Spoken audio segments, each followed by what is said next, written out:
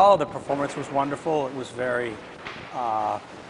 it was entertaining and also educational.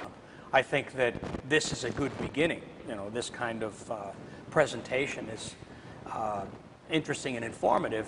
It would be, I think it can be expanded on in preparation beforehand and continuation after the event happens, you know, the performance.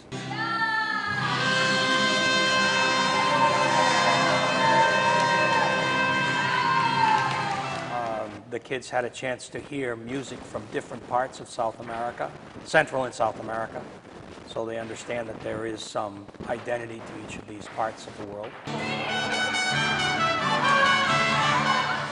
You know, you use the language that's connected to each country and to each kind of music. And you invited the audience to participate with some of that language, helping them to learn that language. Boys, I want you to get your hat on your hands, like this.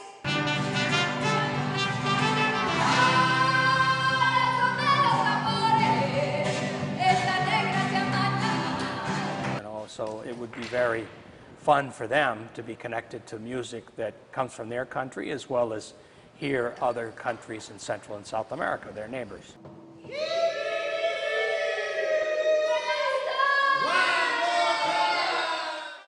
I think they really did like seeing, either being up on the stage and dancing with the music or watching other kids do it.